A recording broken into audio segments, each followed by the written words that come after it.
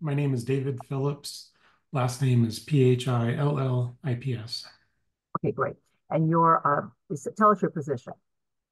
I am the Deputy Scientist in charge of the USGS Hawaiian Volcano Observatory. Okay, great. So, tell us about this latest eruption because it kind of was like it started, I guess, on Sunday and then it stopped and it started again. So, tell us about what's going on. Certainly. So just like you described, the current eruption of Kilauea volcano started on Sunday night, and that was a pretty small All eruption. right, let's do It this. was Let's between 9 do and 10 this. o'clock at night. And yeah, only lasted an hour or two. And then last night we had a second eruption in the same place, and it lasted longer overnight, but activity decreased. And then early this morning, between 4 o'clock and 5 o'clock this morning, activity increased quite a bit with a new eruption from a new fissure that formed. And there's a picture of it in my background here. And so we're currently, as of 10 o'clock this morning, seeing quite a bit of increased activity compared to the last couple of days. Wow. So, what are you saying about what is causing this? What is the basis behind this stop and go, stop and go? Yeah, that's a good question. So these types of eruptions where they kind of stop and go are fairly common for eruptions at Kilauea volcano. And a lot of it has to do with the supply of the magma, which is coming up underneath the ground.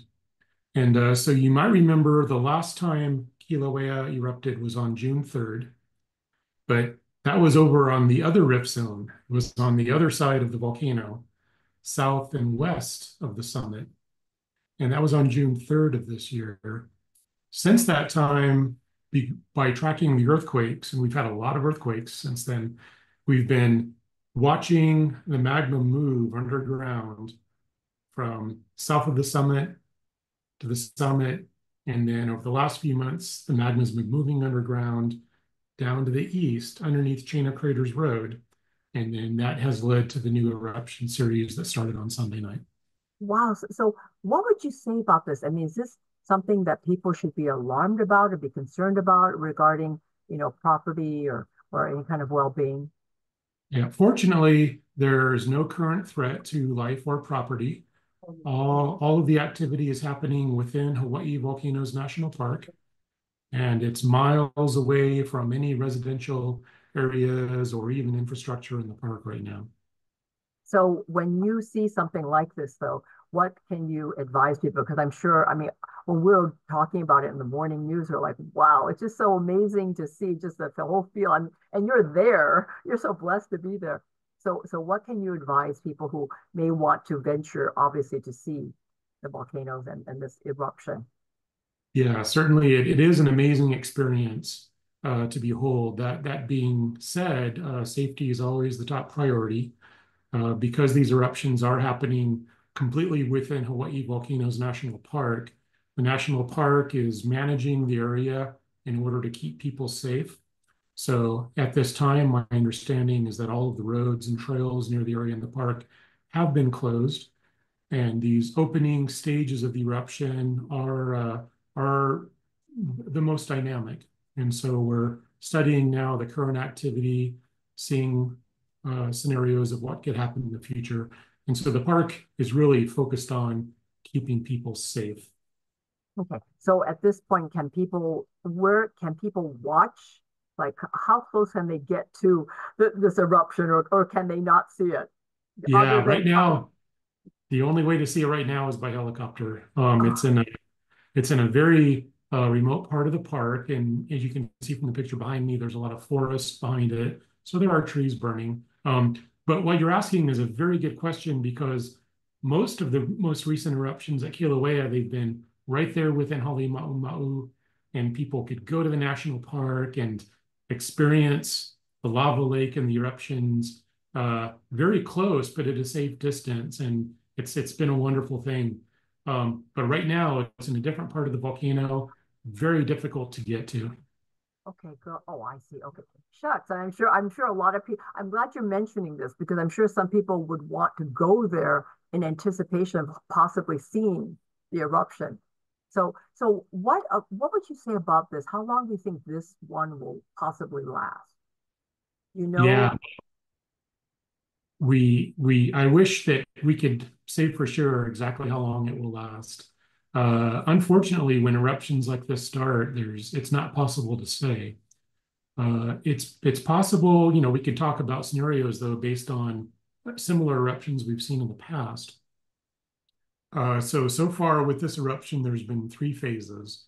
There was that first really small eruption Sunday night, and then there was another small eruption last night, and then early this morning is this third phase, and it's covering a big area, but as you can see, it's still just along a line.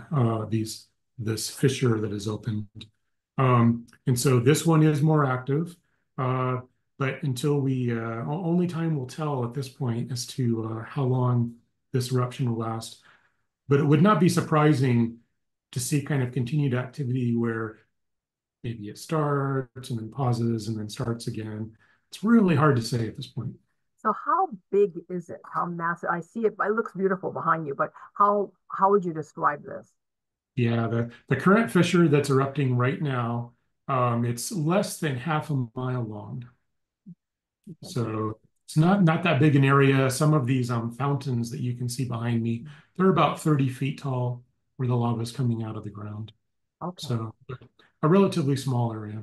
Okay. Any other what you're noticing about this?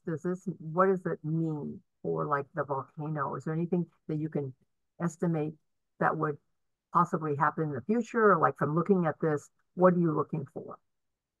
Well, what we've been seeing overall has been a pretty interesting change in the behavior at Kilauea over the past year. So a year ago, at this time, actually, there was an eruption in Halemaumau. And like you were saying, that one was very easy to see from viewing areas within the national park. It was right up there at the summit. And that eruption stopped. And then we had a series of earthquakes and for the last several months that led us to that eruption on June 3rd. And then all the activity has moved down. So what to the eastern side where we're seeing right now. Mhm. And that's also significant because where this eruption is occurring is close to the Pu'uo'o vent. And Pu'uo'o is the vent that erupted for about 35 years, from the early 1980s all the way up until 2018 at the beginning of the Leilani eruption then. Oh, So kind of what this eruption is telling us is that the magma is now moving away from just the summit and it's reaccumulating in these storage areas out there in what we call the Middle East Rift Zone.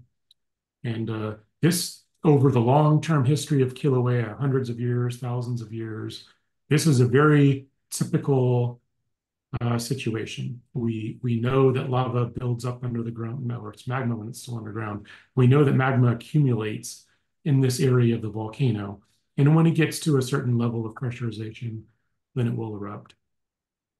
okay. So what can you say about, because I know you're like we're talking about too that this is a year since that last Halemaumau.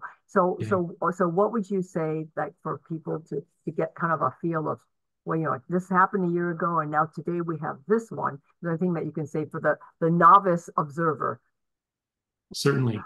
I would say the best way to describe it is that uh, the magma is reoccupying parts of the underground system of the volcano that have not been active since 2018. And so we are seeing with this movement of the magma away from just Halemaumau within the summit and down towards where this current eruption is taking place on the Middle East Rift Zone. That's telling us that this area is recharging and lava is coming out here for the first time since 2018. Okay. But this is not anything that some people should be concerned about or tell us about that aspect. So this Yeah, is not something so that, yeah. yeah, no, that's a really good question, and certainly there's a lot of people who were impacted by the 2018 eruption. As of right now, there are no signs of any activity down in the Leilani area or any communities on Kilauea. So So that's good news. All of the activity is within the national park. Okay. What about the VOG situation? I know that people, who are, Ah, sensitive to VOG what's your advice, doctor? yeah, that's and the VOG is the primary hazard right now. The emissions, the gas emissions, and that's been true of the recent eruptions as well. As even though people were safe from getting too close to the lava, the eruption puts out a lot of VOG, and the sulfur dioxide, the SO2, is one of the primary constituents there that we're concerned about. And people who have asthma, such as myself, or a lot of other reactions to this VOG, now that it's erupting again, then that is an increased hazard from the VOG. And the impacts from the VOG will depend on which way the winds blow. So under trade wind conditions, like I think we're seeing mostly today, it will tend to blow the VOG towards the south and the southwest. A lot of the places that it's blowing right now are within the national park. And because the park is closed access, there shouldn't be anybody exposed. But the longer that this goes on and the bigger the eruption gets, that means that residents, especially in the Ka'u district and over on the Kona side, may experience an increase in bog hazards. So, Doc, you at this point though, you don't know like a time period of how long this might last. You kind of, I know you like we said, it's kind of stop and go, so we don't know if it's like another day, two, or it could go on for who knows. That's possible. Yeah. Yeah. It's Okay, so anything else you want to add, Doctor? well, you've asked such great questions, and I think the main message right now is that we are seeing a new phase of activity in the eruption at Kilauea. It's erupting again on the Middle East Rip Zone. But one of the main messages right now is that all of the activity and all of the eruptions right now are completely within Hawaii Volcanoes National Park. And the national park is focused on keeping people safe. And at this time, there's no threat to any of the communities in the Southeast Rip Zone. Mahalo, Doctor. You're perfect. Thank you. Uh,